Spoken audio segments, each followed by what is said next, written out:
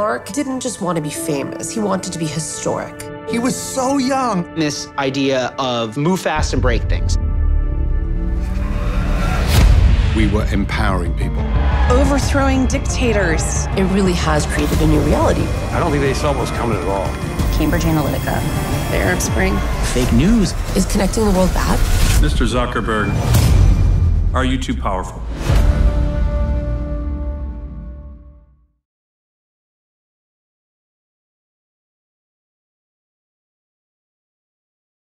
That was the trailer for the Sky feature documentary Zuckerberg, King of the Metaverse, and this is Factual America. I'm your host, Matthew Sherwood. Each week I watch a hit documentary and then talk with the filmmakers and their subjects. In January 2004, Mark Zuckerberg embarked on a coding journey that would change the world. 2 decades later, we can see the impact that one man and his company, Facebook, now called Meta, have had on all our lives. Join us as we talk with award-winning and BAFTA-nominated director Nick Green about the challenges he faced in discovering what drives one of the world's most powerful and wealthiest men. Does Zuckerberg fully understand the impact he continues to have on society? It is hard to tell. Zuckerberg, King of the Metaverse, delves into themes of power, privacy, mistrust, and disinformation, shining a light on an inscrutable man whose influence shapes the future of democracies around the world. Stay tuned. Nick Green, welcome to Factual America. How are things with you? Oh, very nice. Thank you so much for having me. I'm really flattered that you've asked me. Well, we're flattered that you've agreed to join us. As our listeners and viewers will have known from the intro, we're talking about Zuckerberg, King of the Metaverse. It's currently on Sky here in the UK and all the Sky territories. We talked earlier, just before starting this recording, that Fremantle's picked it up, so I'm sure it's going to be showing somewhere near you somehow, some way, very soon. So congratulations. Great to have you on. As you may or may not be aware, we usually start off by asking our filmmakers what the film's all about. It does seem pretty, the title, it is what it says on the tin, Zuckerberg, King of the Metaverse. But, and he's become one of these one-name figures, hasn't he? But what is your film about? Well, look, I mean, what we were trying to do, and I hope we were sort of successful. I mean, the film was sort of incredibly challenging on a number of levels. We'll talk about that later. But I think the idea of the film was just to sort of try and look under the bonnet, look under the hood of who the sort of main designer, who the main man behind Facebook and Instagram and various other well-known brands, who he actually is, what he stands for, where he comes from, basically who this guy is. And I think, there's obviously been many Facebook documentaries being made in the past. And obviously, what we were trying to do is, to a certain extent, try and avoid that and look at sort of the person's motivations behind it and get people to try and talk to that. So we were trying to sort of make a film about the man himself. Yeah, and I think that's a very good point, because we've had some of those documentaries, the filmmakers on. We've had the Great Hack filmmakers. That's all about Cambridge Analytica. I had forgotten. I'd even written a film review of The Social Dilemma, which came out, which kind of deals with some of these issues. I think even one of the subjects there's a guy, one of your subjects is in every one of these docs, I have to say. Oh, which one? I'm afraid there's a couple, probably. Yeah, there's the one who's the venture Roger capitalist. McNamee? Yeah, I think that's him. The older guy, right? Who's the older guy, yes, yeah. The early investor who's just become a sort of, poacher turned gamekeeper, or gamekeeper turned poacher, whichever around it is. I think he makes a full-time career now of appearing on docs and news programs and stuff like that. But yeah. But to get back to your point, it isn't, we're not talking about the ill effects of social media or trying to get all this stuff. It is about the man, the mogul, the dictator, whatever you want to call him, and what drives that's Zuckerberg. right. And you know what? Gosh, it was hard. It was so hard. And I'm sure some people would still feel that that we should have worked harder, and maybe we should have sort of got a bit more of a sort of psychological profile. But it's unbelievably difficult. I mean, you know, if you sort of, I mean, the two sort of gods of our social media world, if you like, are sort of Elon Musk and Mark Zuckerberg, and you know, one, you know, is everywhere spouting opinions for you know for about everything, and of course the other is very, very guarded and speaks in sort of 30-second sound bites that seem to be sort of via curated, house-trained journalists. And and like, who is this guy? I mean, like, you know, after, you know, it's really interesting because when you compare the sort of man now to how he was as a sort of teenager, early 20s guy, when they were just, as I think one of the contributors said, you know, they were all sort of like guys in their 20s and they were having a great time, and they didn't know that what they shouldn't be saying to journalists. They didn't know. You know, they didn't sort of they weren't sort of house trained in that way. And now obviously these businesses are just worth billions and billions and billions, and you know, they have battalions of sort of PR people behind them, I'm sure, and everything is just curated to within an inch of its life. So you get the message. Everything is just on message. And what people really think of Mark Zuckerberg, you know, in recent years, very, very hard to gauge. Very, very hard to gauge. I mean, inscrutable seems like the perfect term for the fella. Yeah. I mean, I guess maybe one way of looking at it, one way your film does explore it is, you know, explores it chronologically in that you forget how much his image and perceptions of him have changed and evolved, you know, over the last sort of 20 years. So he's this whiz kid curiosity. I think it's not unfair to describe him a hero, at least in one sense of the definition, in terms of social network and everything's going on. And then then he becomes a villain. And maybe he's now, you know, he's even a survivor mode now. Yeah, totally. And I think there's, you know, that's the sort of natural drama that obviously sort of lends itself to a story. You know, it's a huge sort of pendulum shift. You know, it's a huge change, as you say, from somebody who, you know, in the archive is sort of wet behind the ears and you know, looks like he's. I mean, they're doing keg stands in the office, right? Yeah. They're rolling around on. I mean, it's like great fun, right? I mean. Yes, everyone's stereotype of Silicon Valley of at least a certain era. Google, all those, they're playing ping pong and stuff. And of course, the most, you know, the more successful any business comes, the more sort of scrutiny it you know, attracts. And I think that, you know, I mean, what we were sort of quite interested in, I think, was just the sort of origins. And I mean, I'm really sort of fascinated by the sort of Peter Thiel character, and you know, obviously, you know. The Peter Thiel is obviously, you know, a reasonably sort of well-known part of the sort of Facebook story. And he has this sort of interesting sort of parallel narrative with Facebook. And we interviewed this terrific writer called Max Chafkin, who is the biographer of Peter Thiel. And I mean, you know, I think he probably had a little bit of a fight with the publisher's lawyers to try and get that book over the line finally, because he's quite a powerful guy. But he's but Peter Thiel is obviously an arch disruptor, and the fact that he saw something in Mark Zuckerberg, you know, at a time when there were dozens and dozens and dozens of these sorts of networking kind of websites that were trying to get going. Thiel saw something in Zuckerberg, you know, a sort of, if you like, a sort of, it seems like a kindred spirit, really, you know, that sort of shared idea that you could take something, you could shake it up, and you can, you know, you can break the mold. I think he liked that, and I think that he sort of became, you know, he became a sort of mentor and obviously an investor in Zuckerberg, and I think they spent quite a bit of time together right from the early days, and then obviously they sort of went in their own sort of directions, but they keep looping back, you know, the whole Trump side of the story and all this kind of stuff. And, well, I think that's a very interesting point, because don't we? It's not one that at least I have not seen previously played up very much. This connection with Peter Thiel. I mean, obviously, people know he was an early investor and first, if not the first. But you know, it's funny because Facebook, depending on which, well, especially in the US, which media you're listening to or watching, I mean, you know, in 2020, Facebook was behind suppressing a lot of news that would have been potentially helpful for Trump. But yet there is this interesting connection to Thiel. And it's almost, is it almost like Zuckerberg is sort of beyond politics in a way? Or did someone in your film say it's all about Zuckerberg? That's his politics. Yeah, totally. I mean, that was what that sort of opinion basically sort of stated. It was this idea that,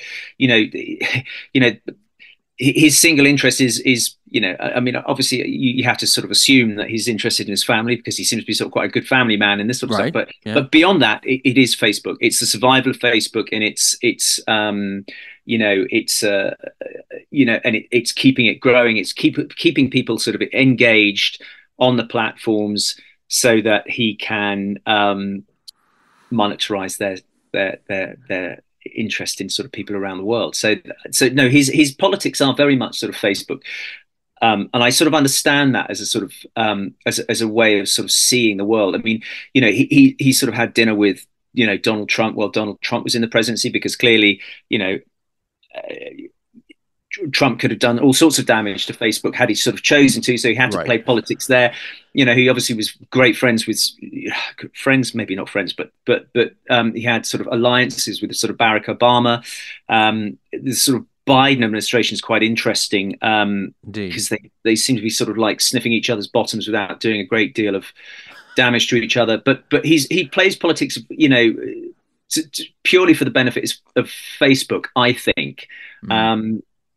Goodness knows who he voted for in the last election. I would have thought he's a bright guy, so he probably would have voted for Biden, but you never know. I mean, like you said, it's so inscrutable. I mean, let's give credit. I mean, whatever people, and I think probably when you were going around doing this project, you discovered that he's like a lightning rod, isn't he? I mean, people have very strong views about Zuckerberg one way or the other. But give him credit. He's built this amazing, I mean, depending on how you view life and your values and everything, but he has built this amazingly successful company, and he's all about trying to protect it. I totally agree. And I mean, I think that it's next month or something is the 20th anniversary. So 20 years of running a business, growing a business, and actually sticking with it. I mean, the whole sort of, what's interesting about him in the sort of world of sort of tech is that, he didn't sell up. He didn't, he didn't just take his, billions and, live on a yacht moored off the sort of coast of Capri. I mean, he's, he's absolutely sort of dug in, and he's not going anywhere. I don't think he wants to go. I mean, nobody sort of expressed any sort of thoughts that he might one day cash in his chips and leave. I mean, I think this is very much his. In that respect, I think you've got to admire him. I mean, he's an extraordinary survivor, and as you say, he's built this sort of tool that everybody has sort of touched at some point in their life. And I think you can always see that the measure of somebody's success when you sort of mention a single name. As you said, the Zuckerberg word is extraordinarily powerful, and can only sort of, and only you know that you're only talking about one person. There's only one person you're talking about. So no, I mean, I do sort of admire him in huge ways, in many ways rather. But I do think that I mean, I'm not sure that the world he's ended up sort of creating has bettered mankind. I mean, in my opinion, and I think that's worth challenging, and that's why I think we sort of wanted to sort of just sort of kick the hornet's nest a little bit in the film, and just sort of and just put that under the lens a little bit. Because I think these are complicated times. I mean, at one point we sort of had this story about the fact that this year 2024 is obviously, I think there's something like, God knows how many elections, or 50 elections or democratic elections this year, and and Facebook will be an active participant in pretty well all of those, if not all of those, and I think how Facebook is curated and engineered should be of interest to everybody. Can you sort of trust the sort of information that you're getting? Should you be able to trust it? Should you just, should you get any of your sort of, politics through Facebook? I mean, I don't know, but I mean, he's certainly sort of changed the narrative with politics. And I think this year, more than any other, we've got to be really careful with how fragile our democracies are. And and in my opinion, I'm not sure he has. You could probably try to use choosing my words carefully here, but in my opinion, I'm not sure he has been particularly careful with looking after our democracies in the past. So I think so it's a key time to be doing the film, and it makes him even more sort of interesting and even more powerful, really. I think I do want to actually follow up on that, but I think this is a good point to give our listeners and viewers an early break. So we'll be right back with Nick Green, the award-winning director of Zuckerberg, King of the Metaverse, currently showing on Sky here in the UK and coming your way if it hasn't already. You're listening to Factual America. Subscribe to our mailing list or follow us on Facebook, Instagram, or X to keep up to date with new releases or upcoming shows. Check out the show notes to learn more about the program, our guests, and the team behind the production. Now back to Factual America. Welcome back to Factual America. I'm here with Nick Green, the award-winning director of Zuckerberg, King of the Metaverse, currently showing on Sky TV here in the UK and its territories, and it will be coming your way soon. Do check it out. So Nick, we've been talking about, you raised the point about all these elections. I think the figure is at least around half the world's population is going to be voting in democratic elections this year. Other films, but certainly yours as well, show the impact that Facebook has had and continues to have on our politics. And I think this gets to this point. I think it comes out in your film. You're alluding to it. You, at least in your opinion, is this view that maybe he hasn't quite cottoned on to how much of an impact Facebook really has in terms of these things. I mean, isn't it? Because it's not just about the business model he's created, this tool that he created now almost 20 years ago. It's not just about capturing our data. It is, and that's not what advertisers and now politicians are interested. They want the ability to sort of manipulate and predict our behavior. And that's what they learn from what we do on things like Facebook. Yeah, I mean, I think there's a really yeah. I mean, we interviewed a sort of couple of very interesting people about this. I mean, they're unbelievable. I mean, one of the sort of extraordinary sort of tools that sort of Facebook has is the ability to be able to sort of find people, basically, that advertisers, politicians, want to find. So I mean, there's somebody sort of referred to this sort of very, very clever sort of feature where basically if you go online and you buy and I buy a Donald Trump hat or something, and I can see in a Donald Trump hat. Definitely. Can you? No, I'm just joking. Make America great again. I can. Your red hat. Exactly. Yeah. Just supposing I bought exactly for hypothetically, let's say hypothetically, Then obviously, what the Facebook tool can do, and what the Trump army want is the ability to be able to find sort of lookalikes. So basically, they'll sort of find sort of Nick Green lookalikes around the sort of country, with similar profile, race, age, interests, friendship groups, and this sort of stuff, and they'll then stick Donald Trump hats as an advert in front of those people. So it's an incredibly sort of highly focused tool. And it gives people the ability to actually sort of search for their sort of customers. And it's great if you're selling shoes, that's fantastic. But if you're selling ideas, then it gives people, with those ideas, an incredibly sort of strong tool just to be able to sort of bombard people who are perhaps sort of supple-minded or plastic-minded, to be able to sort of, to give them information that might be sort of receptive to. So it's incredibly clever. And look, I mean, it's not just Trump, by the way. I mean, it's a sort of, I mean, Obama, started doing this, way back when. It's just refined and perfected by the Trump people, to a phenomenal. I mean, they are, their sort of ability to sort of get through the sort of resolution it's extraordinarily powerful. And I think the problem, for me, the problem with all of this sort of stuff is, and it goes back to the algorithm, and it goes back to the first that, this is the stuff that sort of Facebook did come up with, right? Is the idea that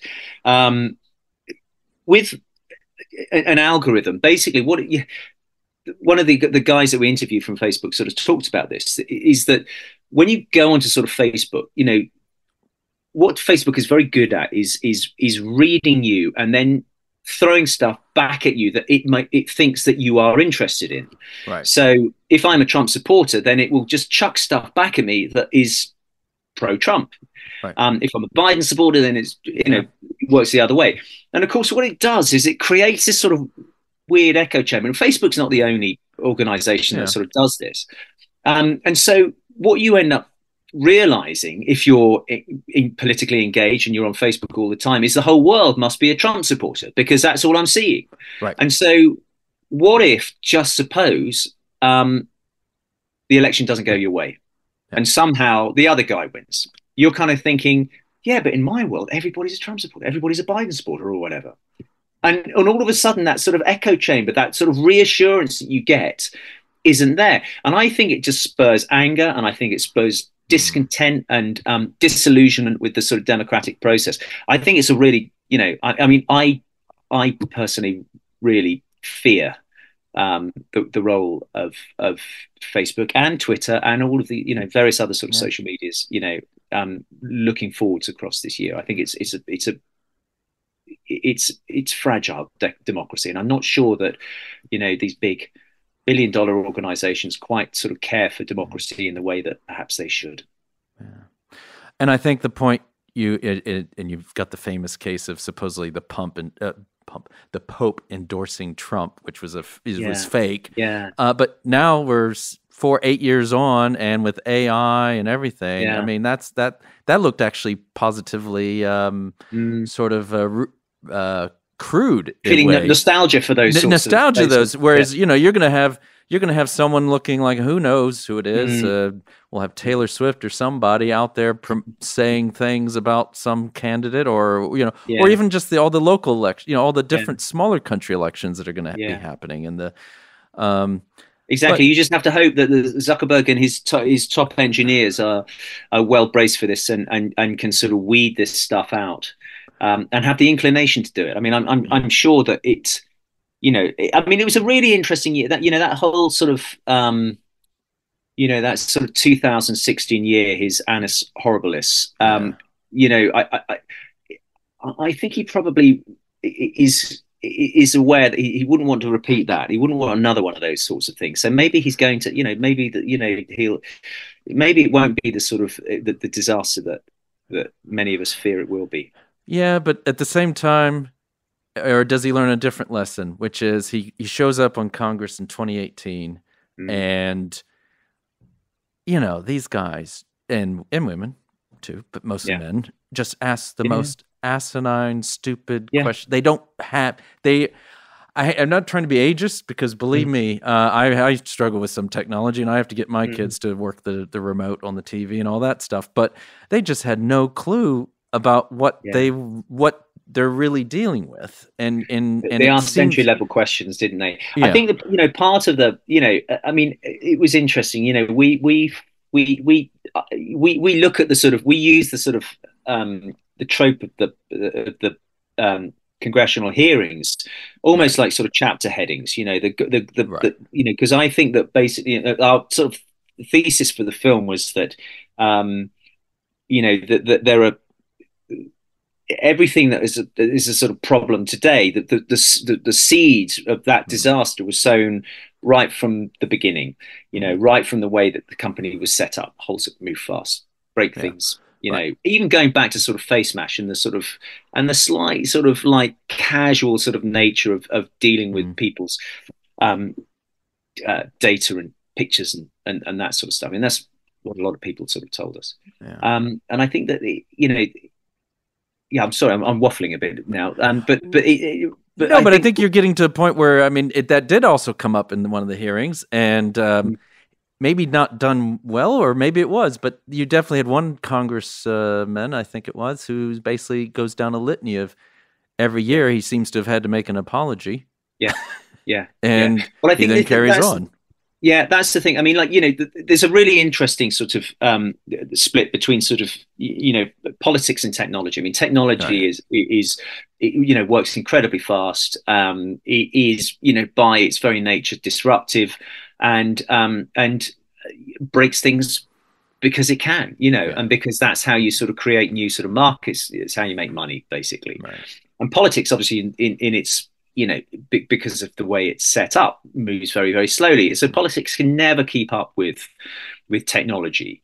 And I think that the 2000, why we wanted to concentrate on the sort of 2018 hearings was because we sort of all felt that was the chance to try and sort of put some sort of shackles on not just Mark Zuckerberg, but sort of social media and these sorts of platforms more generally, and they effectively sort of blew it, I think, and most people would sort of agree, I think, that were sort of plugged in. They found that, as you say, that the questions were sort of simplistic, they didn't go anywhere, they were given, I think, I might be wrong about this, but I think they were given 4-minute bursts. Yeah. So follow-up questions were really, really difficult. And the other thing is you had a load of, American politicians, much like British politicians, you got, a lot of them showboat. So they basically just sort of, they go into it with sort of swagger just because they know they're going to be on TV. They're not really interested in sort of, getting to the meat of what sort of Zuckerberg's all about. So I think it's, I found it a really,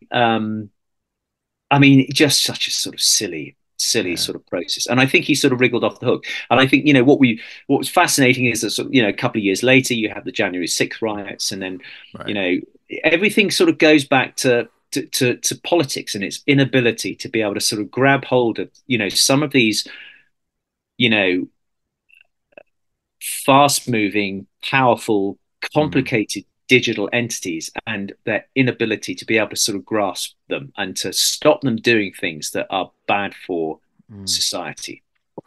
Well, it's an interesting, I think it's an interesting point too, because one thing I was gonna, you do have in your doc the whistleblower Frances Haugen, who I was actually on Capitol Hill the week she testified. So, in the Senate side, and people were so excited that she was going to be there.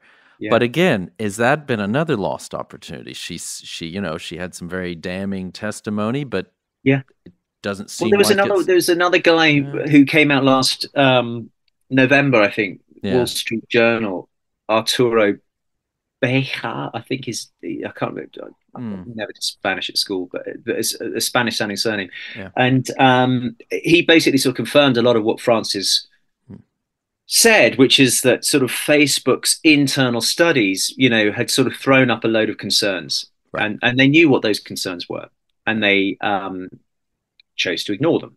That was the argument that was made, and Arturo basically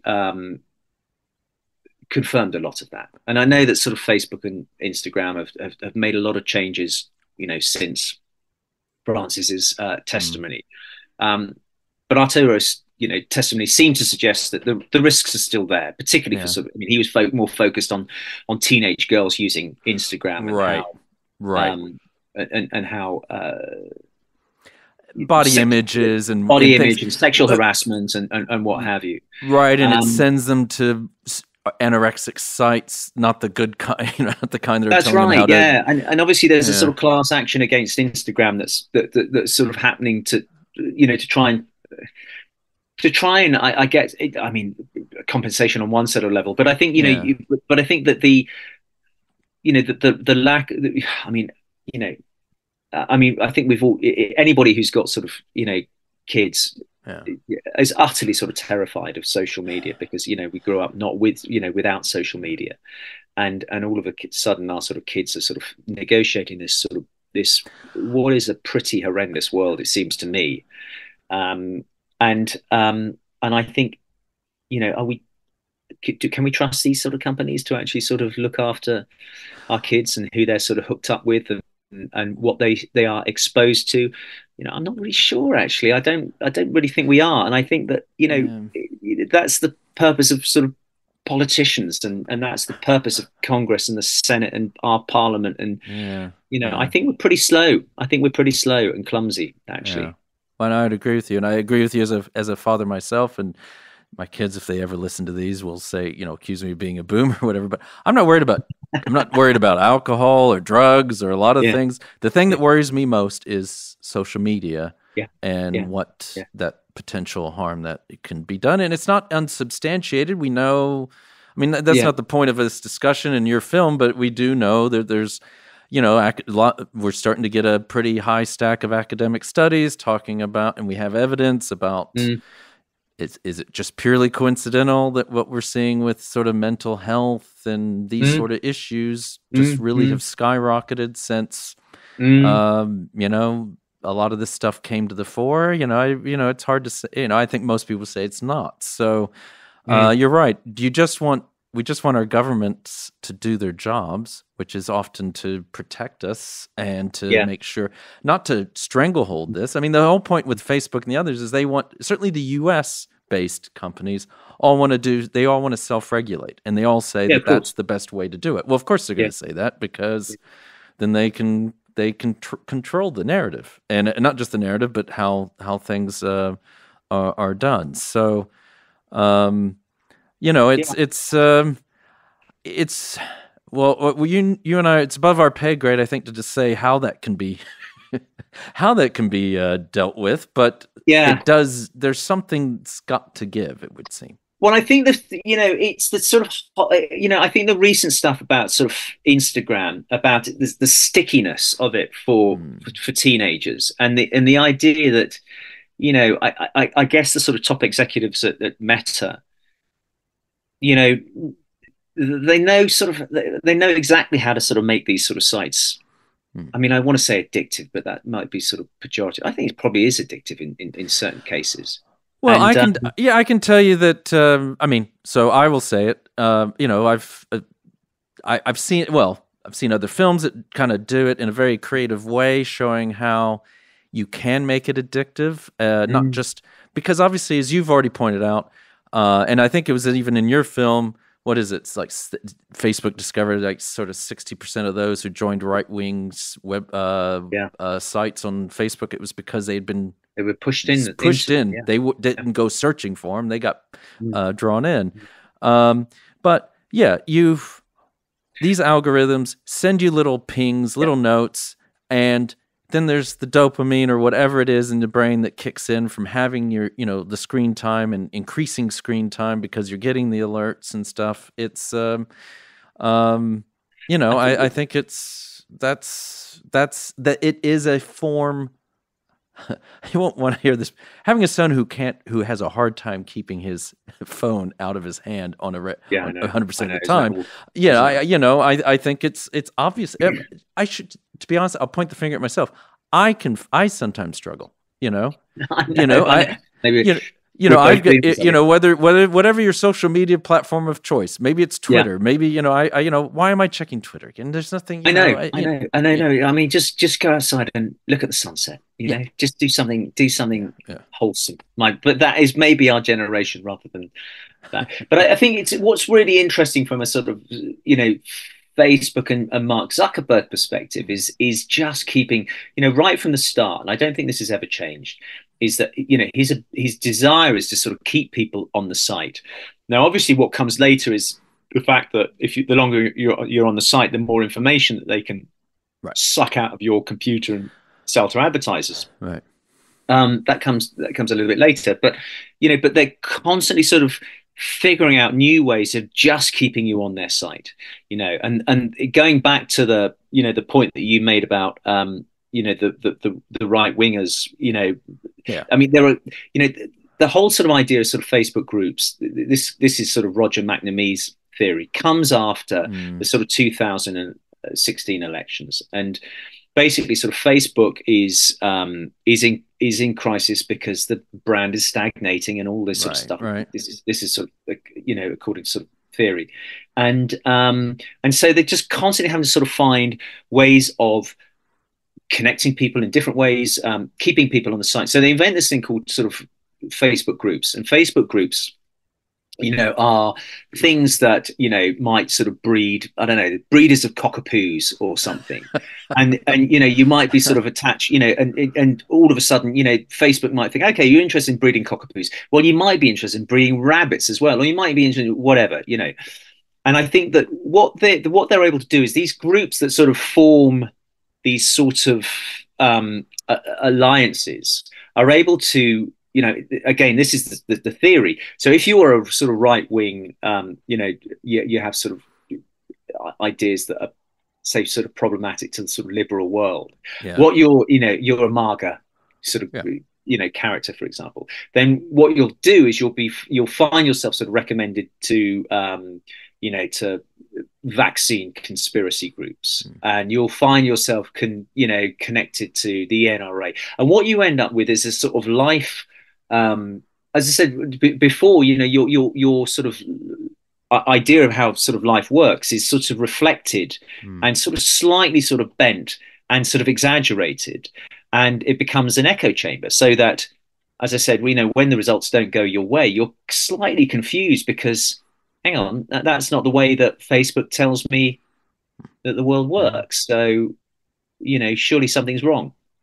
Maybe the election's rigged. I mean, indeed, and I can tell you, for transparency's sake, I have access to 2 Twitter accounts.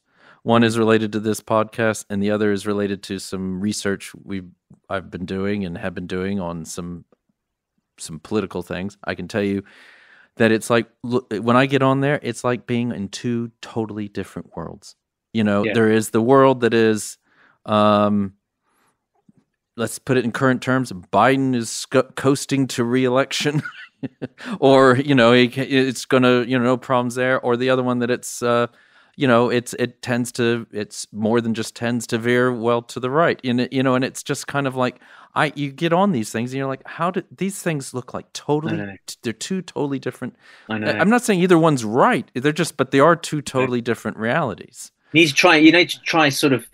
I mean, it's interesting. My Twitter feed is it must be really confused because I sort of follow, I follow people to the hard right and I follow people to the hard left and everything in between. Yeah. And I hope that somehow sort of confuses the algorithm. I still get some pretty sort of, I mean, I get some pretty sort of distasteful things sort of arriving in my sort of on my phone now and again. So it's sorry. No, go ahead. Finish that thought. No, I think the algorithm is that sort of big breakthrough that sort of Facebook had is the breakthrough. I think, curating what people see and curating what they're sort of exposed to is. I mean, from a business perspective, it's extraordinary, but I mean, I think it's just it's just caused problems like just the most horrendous problems, really. I mean, many of which are still seen. So I mean, let's put this in perspective, because if I've read your filmography correctly, you've got a long history of profiling some controversial figures. You've got you've had documentaries about Vladimir Putin and the Assads, and I mean, how does this rank? Making this film, how does it rank with these? Is this been the most challenging of film? One of the most challenging films you've made? You know what? It's strange. It's quite strange, actually, because I think whenever I set out on a project, what you try and do is you try and get a sort of deeper understanding. You try. I mean, obviously, it's human nature to sort of go in with an idea about what a particular character is like, and it's quite nice when you're sort of surprised, And right. And when I did a series about the Assad family, particularly sort of Asma and Bashar. As you said, I did a series about sort of Putin. You go in with sort of try and be as open-minded as you can, and you can't try and say, "Come on, let's just tell me why Putin's great. Tell me why Assad. I mean, what are his qualities? Let's just unpack that." And I know these guys have done more damage to the world than anybody should be allowed to do, but you go in with a sort of slightly sort of open mind, and you do. Actually, Putin's very difficult to find anybody to say. I mean, apparently he likes tigers. I mean, crikey, that's the only person that would say anybody in Russia. I mean, he likes tigers. But the thing about sort of, but people will talk, you know, and they will sort of they'll sort of, you know, they'll, you know, you can't, it's, you know, it's not horrendously awful trying to sort of drive a story through the Assad family and through Putin, because people will talk. Whereas actually, sort of Zuckerberg was the Zuckerberg film was extraordinarily difficult getting anybody to talk. And you know, we spent a lot of time with these two brilliant writers from the New York Times, Cecilia Kang and Shira Frenkel. Frenkel, yeah. And Shira's an extraordinary sort of woman, really, a terrific journalist. And she sort of said to me that it was, you know, she's done work in extraordinary sort of shitholes around the world, you know, terrible sort of places where, you know, run by sort of dictators and, you know, horrendous characters. And she's found it easier getting information and news out of those places, and she's found it easier getting news out of those places, and she found getting news out of Meta about what sort of Zuckerberg really feels, what he thinks, what he wants, what, you know, all of these sorts of things. And I think that, you know, and you know, my experience mirrors that. It was really tough. Yeah. Really, really, really tough. And it's interesting you say, like, there's a, you know, the Roger McNamee character who always sort of appears in these films. Well, there's a reason for that, because he talks, you know, and he's actually got quite a dynamic opinion and this sort of stuff. But it's very, very difficult. I mean, we spent a lot of time, you know, I had so many conversations that were off the record. And then you obviously, you know, the killer question comes in. It's like, how do you fancy actually doing an interview on camera? You know, and it's like, got to be joking. And, you know, we had, you know, even journalists, you know, I interviewed one journalist who was, you know, quite impressive in the sort of tech world. And they were hoping to get an interview with Mark Zuckerberg in the next 6 months. And that journalist, I'm not going to say, you know, I'm not going to go any further, but that journalist basically said, well, I'm not going to say anything controversial about him, because otherwise I'm not going to get an interview. And you kind of think, hang on, you're a journalist. What do you just speak your mind, just speak your truth, you know? And it's not like he's going to say anything anyway when you interview him, right? Well, there's that. Yes, of course. And, you know, and we were sort of dealing with, you know, other, you know, former Facebook employees, and, you know, one guy in particular, I was really excited about him because he was so sort of active, and his mind was so sort of, you know, painted a picture of the world of sort of Facebook, which was just vivid and so sort of exciting. And I sort of had half a dozen conversations with him, and you know, again, you know, question finally sort of comes out. So what about that sort of on camera interview then? What do you feel? Are you up for that? And he said, well, I've just got a startup business, and I'm hoping that Meta are going to invest in it. So of course I'm there. And you think, oh, you bastard, you know, really? So it's very, very difficult. And I think the sort of tentacles, and also I think, you know, they've got incredibly sort of strong lawyers who watch pretty well everything, and they're very, very protective. They're very, very protective. And isn't it, and last on that point, I mean, isn't it, I think Shira Frenkel does say in your, towards the end of your doc that there's certainly, you know, these lawyers or whoever they are, the people within the company are, it's not even just, you know, on any whistleblowers or, you know, it's not even just you losing your job. You'll never work in Silicon Valley. You'll never work again. I mean, that was this guy who came out last November. I mean, there's an organization that sort of helped Frances Haugen come out of the closet, so to speak. Right. And I mean, one of the Frances sort of said, you know, she basically she had a real wobble, because they said, you do realize you'll literally never work in this town again. You'll never work in the technology world ever again. And this was her life. You know, this is what her, you know, this is what she'd studied for through her sort of adolescence and through her sort of 20s. And, you know, to be told that actually, you know, at a pretty modest young age, that you're never going to, you know, get to play again is utterly terrifying. You know, but that's the sort of reach, you know. And I'm not sure that sort of Facebook is any different from Twitter or many of these other sort of companies, but nevertheless, there is a real fear of, you know, people seeing stuff and coming out and sort of speaking out again about it. It's interesting because a lot of the the people who will talk about it are insiders. You get the sort of PR people and this sort of stuff, and I mean, from my taste, you don't really get anything interesting at all. You get the sort of company line, and certainly it never really gets the sort of really interesting stuff, which is the human interest stuff. What is it that sort of drives Zuckerberg and his his chief executives? What is it that drives them? What is it that they want out of life? What is it they want for the world? What is it, beyond the sort of nonsense sort of platitudes, like, the sort of slightly connecting the world and yeah, exactly. Let's all hold hands around the world and this kind of stuff. Which I mean, I think most of us are pretty cynical about now. But that's still the line that they sort of trot out. Well, that's an interesting point, and maybe we kind of partly close on this in that we as a society maybe have grown up as well. We kind of bought into. I mean, I actually wasn't on Facebook until very recently, but for whatever reason, so people bought into this idea. Yeah, it's connecting us. And I think you can appreciate, certainly from in the film industry. It's this sort of. Certainly social media and a lot of this stuff that's happened with technology has really kind of leveled the playing field and made it more accessible for maybe a lot of people who certainly, budding documentarians and stuff like that. But I think we've now everyone's become, I mean, because I'm a Gen Xer, so I'm naturally cynical. I mean, I think it's, everyone's kind of finally coming around. My way of thinking is that, no, let's face it, it's just a business. And I'm afraid it is. And so with that in mind, I mean, where is he?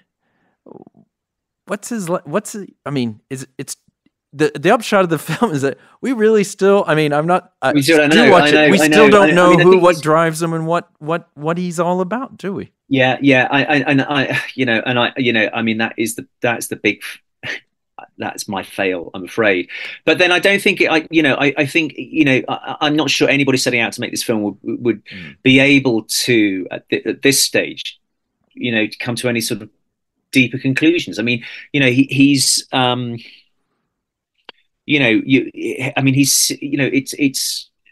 he's sealed off. I mean, if you're making a sort of, if you wanted to make a new film about sort of Vladimir Putin now, after. Oh gosh, yeah. You could, I mean, all you could do is sort of guess at his sort of intentions, and and obviously, you hear about, from just to sort of parallel that with the sort of Zuckerberg experience. Obviously, he's not a Putin, clearly not a Putin, right, nowhere near. But just in terms of, sort of similar sort of filmmaking challenge, you've got people who, he'll sort of come out and he'll do his sort of, as I said, sort of 30-second,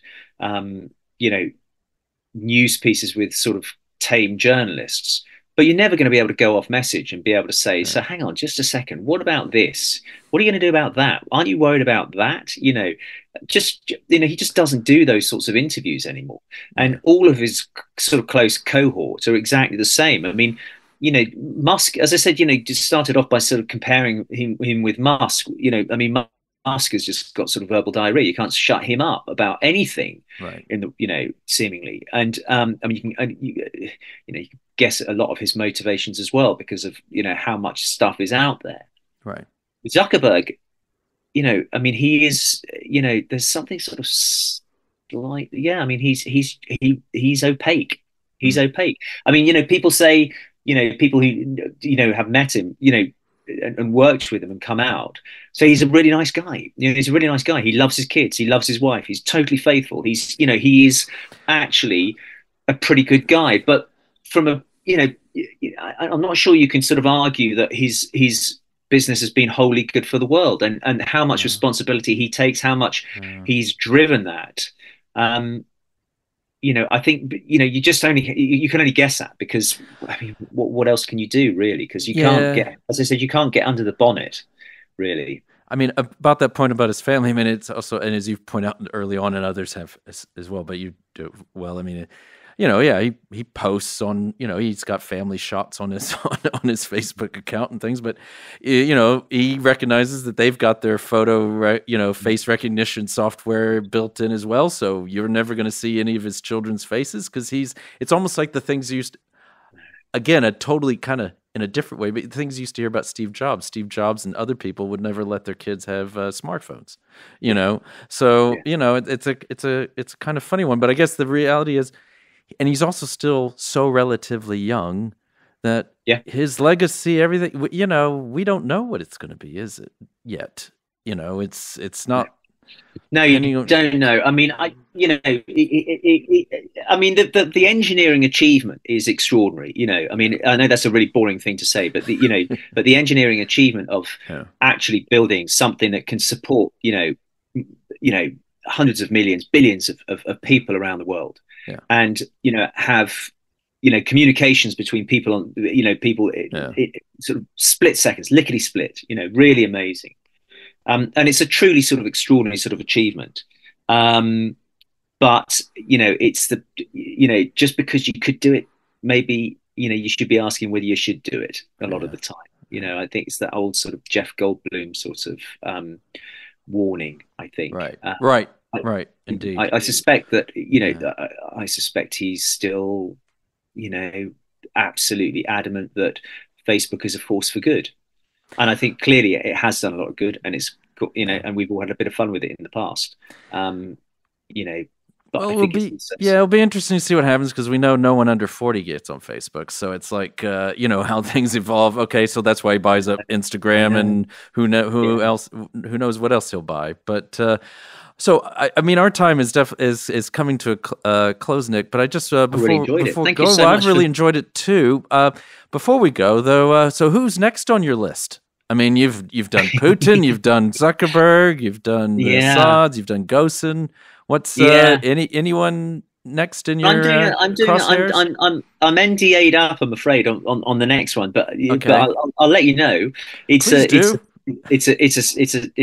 film for a streamer that is I think is really interesting, but it's not digging the dirt. It's not a man who's. It's actually sort of. I've decided sort of these big sort of alpha men. I do need a bit of a break from them, really, because they're quite they do get under your skin a little bit. So I'm doing something very different now. But I'd like to. There's many profiles I'd love to do about these sort of these big sort of alpha guys. I do think they are. They're just endlessly fascinating. They do daft things as well. Ultimately, they always do daft things, and I think that makes their stories, even. And maybe that's the other thing about Zuckerberg, is he hasn't done, by comparison, he hasn't maybe necessarily done something as daft as the others. Yes, God, forget. Yeah, let's not even sort of like try and mix Zuckerberg up with the other guys. But the the whole sort of cage fighting nonsense, and the weird sort of obsession about fitness that he puts on his own feed. I mean, I find that all a bit weird, to be perfectly honest. So what drives Alf? What is it about you're drawn to them? Like I don't know. Moths to a flame or something, but it's like, but what is it? What is it about the alpha male? Is there something that, as much as, what is a sort of unifying characteristic, you think? God, and again, we're not equating anyone, let's face it, but just there are, but to get to this point where these people are, you haven't done anything on Donald Trump, but what is it? Trump. I do like people? Films about men. I've got to say, I mean, this is an unfashionable view, but I do like films about men, because I do think men just do daft things. And I think no matter how sort of how successful they can be, how they sort of build up their lives, how smart they are on the way up, that they're one stupid decision away from from disaster, or not even disaster, but just actually the beginning of the next act of the story. Right. So you've got these they do give you sort of natural dramatic story arcs, the gifts that keep on giving.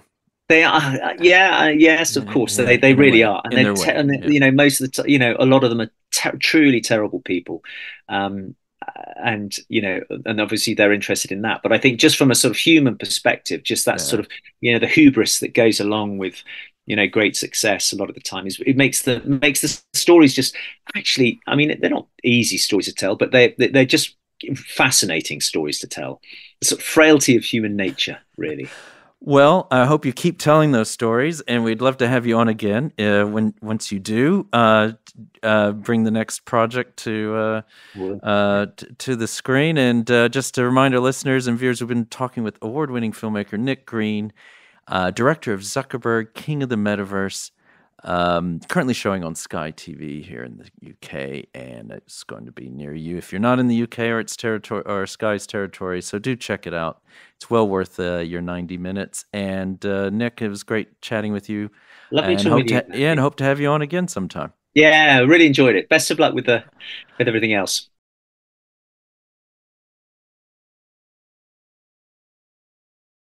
Thanks again for joining us on Factual America. A big shout out to everyone at Inner Sound Audio in York, England for their great studio and fine editing and production skills. A big thanks to Amy Ord, our podcast manager, who ensures we continue getting great guests onto the show and that everything otherwise runs smoothly. Finally, a big thanks to you, our listeners. Please keep sending us feedback and episode ideas, whether it is on YouTube, social media, or directly by email. And please also remember to like us and share us with your friends and family, wherever you happen to listen or watch podcasts. This is Factual America, signing off. You've been listening to Factual America. This podcast is produced by Alamo Pictures, which specializes in documentaries, television, and shorts about the U.S. for international audiences. Head on down to the show notes for more information about today's episode, our guests, and the team behind the podcast. Subscribe to our mailing list or follow us on Facebook, Instagram, and X. Be the first to hear about new productions, festivals showing our films, and to connect with our team. Our homepage is factualamerica.com.